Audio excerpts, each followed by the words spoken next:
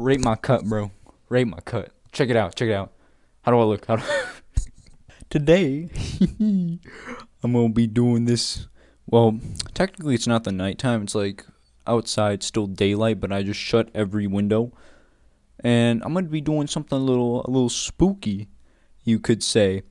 Now, I've been playing Roblox for the better part of half a decade now, or actually, no, I've been playing even more. And I've seen some stuff, I've seen some pretty wild stuff on there. However, nothing compares to what I've seen today. Actually, never mind. Forget all I said. All right, let's just put it this way. This game, it's interesting. So the game I'm looking at today, or I played rather, is called Double R Bar, and it's a pretty cozy game. It's got a nice ambience to it. It's just a cozy, nothing spooky going on under the surface. It's a completely chill game. But as you can see, the main gist with this game and what makes it a creepy game is that the NPCs look at you. Yeah, that's about it. That's the video, guys. He's just looking at me. Hey. What you staring at? Huh? You got a staring problem, buddy? What you looking at, huh? What you looking at, sweet cheeks? You want? Yeah, snuck a kiss. What are you gonna do about it, huh? Now that in and of itself isn't that creepy. The only reason, in fact, this game became a creepypasta way back in like 2015, 16. I'm gonna put up some footage. Shout out to this guy. He has like the very first like recorded documentation of this game back in the day and what its former state was. It was just creepy. Nowadays, this game has had a complete rehaul, which I'm going to talk about. Or actually, I'll just say it now. It got rehauled midway through 2020. But before that, before it was rehauled, it looked completely different. And it was pretty spooky because you didn't have 10 to 20 players playing at a time like you do now. It was pretty eerie. And the fact that the NPCs looked at you funny, or looked at you, sorry, that just made it even more creepy. I'm gonna admit, I kind of feel bad for the developer of this game. He probably just put that feature in because he thought, oh shoot, look, the NPCs are moving and stuff, and they look at the player. That's pretty nice, and I think I'll add that into my game. And little did he know, it became a goddamn Roblox myth. Now today's gonna be like a theory type of thing that I've got going on here. It's basically, there's this little padlock door at the basement of this entire bar, and there's this whole story going on with the two bar owners, Randy, and I believe his name is Rorans? I'm not really good with names in general, but anyways, there's these two guys, right? And they've got some shady businesses going on. This bar is supposed to like take place in it's supposed to be like a Cold War themed, not Cold War themed bar, a bar that takes place in like the 1950s, 60s. It's 1950s, 60s themed, if you know what I'm saying. It's got that little that vibe to it, that old school vibe.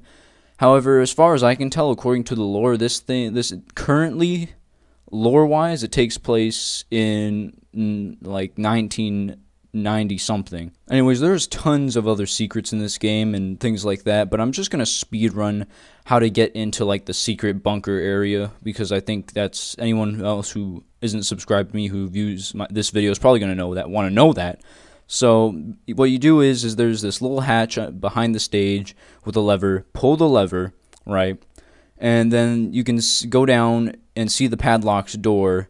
To get the password, it's pretty simple. If you go back up top near the bar, there's some poker cards, or just cards, and they're sort of laid out beside like this guy holding a beer bottle.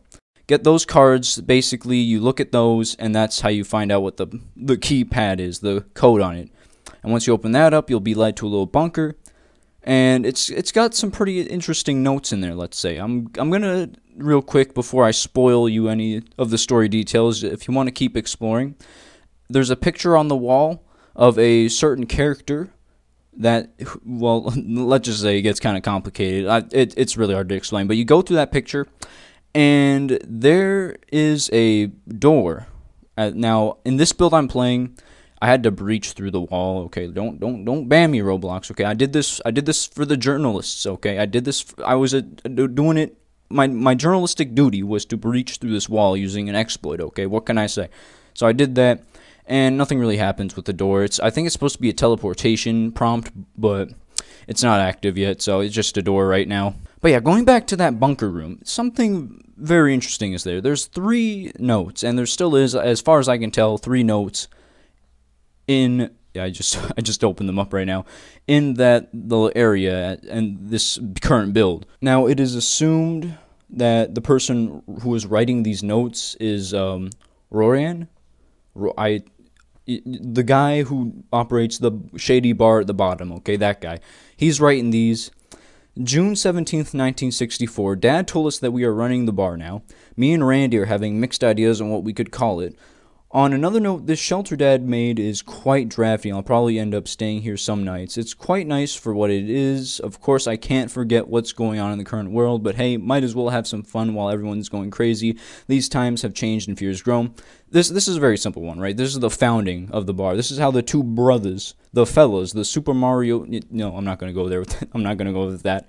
This is how they got a hold of the bar. And the times he's talking about is, of course, the Cold War. And it also explains why there's a bunker in a goddamn bar, because homemade bunkers or personal bunkers were standard in those times because of the Red Fear and basically having a country drop all of their nukes on you. That could be a pretty scary sight, let me just say. We then have a time skip. We go all the way from 1964 to 1976, April 14th. And this is all Randy again. Not Randy, Roran. This is all him. Trying to get this damn radio working. Of course, being multiple feet underground probably doesn't help out with getting signal, but in these times, hiding is all I can really do. Competition is barren these days, with only places like Freddy's even getting customers. Of course, business is booming with my ruthless tactics. With the police behind my back, I don't think anything is ever going to change. So this is in reference to sort of the shady, business dealings that he's got going on. If you notice throughout that little walkthrough I did, there were some very interesting things in there. For one, there were multiple guns present in the bar, and that in itself is, okay, it's America, you can have a right to bear arms. But on the Randy's bar, there's a little, board called Wall of Fame with knives through it. This is, people are speculating, right? This is a theory, but they believe that Randy's line of work is sort of just assassination. They think there's a possibility that this line of work he is talking about is assassination, he's a hitman sort of thing, or former hitman rather. And I'll get that's coming up in the next note. As for the radio, there's a radio on the top shelf in this little bunker here. There's also 2 other radios that I know of. One is at the top of the roof of the bar, and one's in the little tram car that I haven't shown yet, but it's if you go on this game, I'll leave a description. I'm sorry, I'm screwed up right now. A link in the description. You can just check out the game for yourself. Now, as to the point of how he got the cops to work with him, a hitman of all things, not a drug dealer that can hook you up, a hitman. I don't know about that one. That's just going to have to come with more lore reveals. We got new Roblox lore, boys. Come on. Another weird thing about these notes is we have very long time skips. Like this next note, 1997. That's 21 years? Can I do math? No, I cannot. But 21 years from the last note. So there's got to be more notes hidden somewhere. There can't be a 21-year time skip if he's writing notes. Anyways, December the 15th, 1997, Randy brought a kid to the bar. Of course, with his big heart, he's letting the kid stay here as a home, and I said no to the bunker because I don't need a kid getting into my affairs or accidentally shooting themselves. Okay. Randy says their name is Myllers, which I'll get to why that's weird, as he says in a second. What a weird name for a kid. Randy just calls him Mill from what I can tell. Business booming as usual, but I'm getting older and it seems like I ain't going to be able to smooth relations with business. Now, basically what happens here is the creator of the game, Myllers, right, inserts himself into the lore. This is tough because now I just don't know what's going on, okay? But he is now effectively a part of the lore. And this final line really confuses me when he says, I ain't going to be able to smooth relations with business. That kind of just sounds like broken English to me. I don't know what that's supposed to mean. Is he talking about smoothing over relations with former partners, things like that. I mean, if he's a hitman, I'd assume maybe he has some loose ends to tie up. Maybe he's talking about that, but then again, I can only leave this up to interpretation since there's no solid evidence going for this. Now, honestly, I have to come up front. Okay, I gotta be honest here. I wasn't really into this game for the sort of lore they got going on. Honestly, I just want to figure out what's behind that door. All right. Now they have a new door. All right. We got a new door. They opened up the actual like area now, so I didn't have to wall breach for this one. It's open now. It's a new door, but it still doesn't do anything. And I want to know what's behind that door, okay? As bad as everyone else does. It looks like to me what Rorian or Randy, both of them seem to be conspiring together on this. And as to what they have in that bunker, it's probably just, honestly, stuff related to his line of work, which is that assassination stuff. Although, I would not be surprised if it's some completely, like, out there thing that I was not expecting at all. You see, the thing about the Roblox Myth community is that these guys collaborate together to make some interesting games. Let's just put it that way. So I would not be surprised if whatever's behind that door connects to another part of the Roblox mythos and is just something completely wild. I mean, we already have the creator of the game inserting himself into the lore of the game.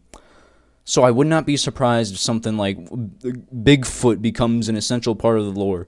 Look, man, Roblox Obama bike was one thing, but this is about to be. We're talking about. I don't know what this could be. Donald Trump tricycle. Don't look that up. But this is going to be different. Now I know this wasn't the conclusion you were looking for, but I can only really speculate at this point. However, that's not the end of this little case study I'm doing. I'm going to be putting out some more videos, and I'm going to be keeping track with this game as the updates come along. It's been weird because midway through 2020, this game that looked like this, like just completely pretty barren, just a bunch of JPEG images on the wall, really turned into this just out of nowhere randomly. And then the creator, who hadn't been active for the better part of half a decade, finally comes up and is like, all right, I'm ready to roll. So something big is coming, all right, and I'm gonna stick to covering this game because I'm interested. Let me just say. But that's the end of the video, guys. It's looking like it's gonna be a long one. It's gonna be a late one, but I hope you enjoyed. And anyways, I ain't got no catchphrase.